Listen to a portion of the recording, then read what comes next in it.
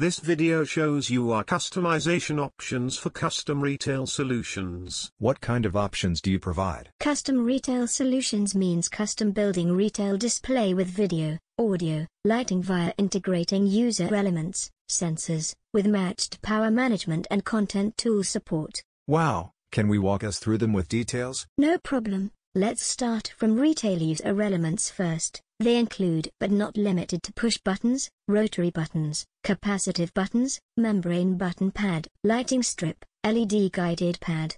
Here are pictures for some samples. What kind of sensors do you use? Motion sensor, proximity sensor, hall sensor, lift sensor, etc. Technically, any sensor that can be controlled via GPIO is okay for us. Understand, these sensors can be communicated via GPIO of your boards.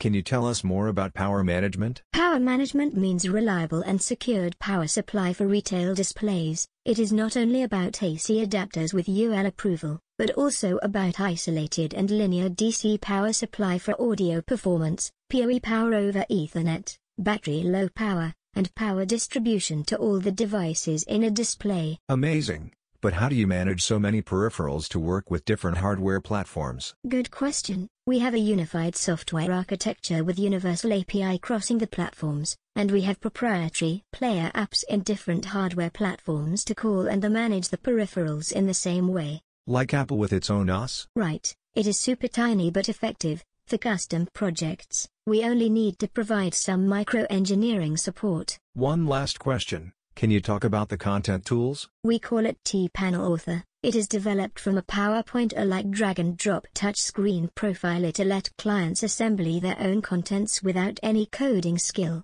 Anyone who can make PowerPoint can use this tool easily. It gives you the full set of parameters and value ranges for play control actions as well as peripheral identifier and action syntax.